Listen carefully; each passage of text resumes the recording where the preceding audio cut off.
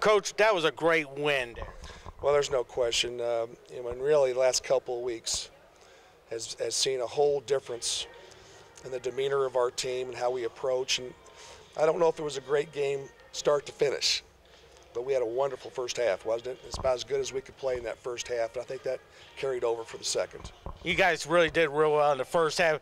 You got Ron Lee leading the way with 26. Another player really stepped well in that first half, Mitchell Wedling with 14. Well, this was probably Mitch's best game, scoring-wise, of the year. And I think the reason for that was we haven't done a lot of the things that we did with him today. And I think that kind of caught them off guard. So, again, all his shots were pretty much layups.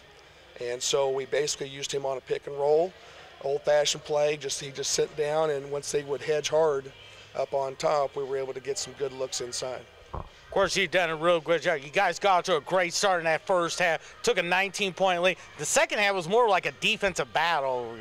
Well, it was a struggle. One, we wanted to win the second half. But we really struggled. And I thought it's because they stepped up their game. Much more aggressive. We had a harder time executing our offense. And I think anytime you get up, I wasn't happy with our urgency. We waited, and then we were easy to guard because we were waiting until the end of the shot clock. And that's not us. And so I thought we played a little soft, but I give them a lot of credit that they really got after us. And they got it to 10 or 11, for fairly early in that half. And if it would have got to single digits, you don't know what would have happened at that point. And I was just happy that we kept our composure. Of course, you got a big one there with Mid-America Nazarene on Wednesday night. Coach Lamar has done a really fine job with this ball club. What do you know about that team? Well, right now they're the hottest team in the country. They're first in the conference. They won tonight against Graceland, so that's their 11th or 12th game in a row that they've won. They've added a couple of transfers this semester, and they haven't lost since they've added them. And so I think they're going to be a top 10 team probably. They'll be awfully close to top 10 by next week. So it's going to be a battle. It's going to be a huge challenge for us because they're a tough team to match up with. But here's our scenario. We went on that 8-game losing streak, and we struggled, and we were playing well enough to win most of those games. And here now, the last 2 weeks, we've now gotten on a 4-game winning streak. We're starting to regain our confidence back. Players are starting to get that itch to want to see how high up we can finish. We got a couple statements to make. We got William Penn and Mid-America in our last 4 games.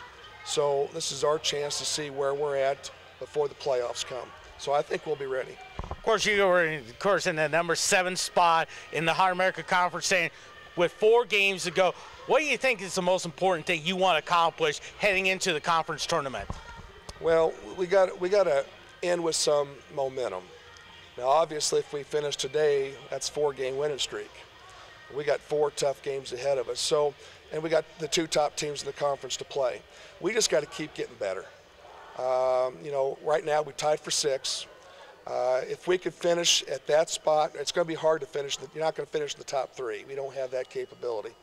And the only way we can really finish in 4th and 5th is for those teams to lose 3 of the 4 games.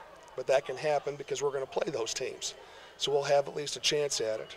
But we don't want to finish any lower than where we're at right now, because I think that's a pretty good place in the conference. We'd get a home court the first round, and then we'd get an opportunity to be in a position that if we get hot, we can go through and win it. So we just got to keep getting better, and I think we'll be in good shape. Well, first of all, congratulations on this victory there. Hey, let's wish you guys good luck against Mid-America on Wednesday. Looking forward to seeing you next Saturday as well. You betcha. Thank you. Well, you're welcome.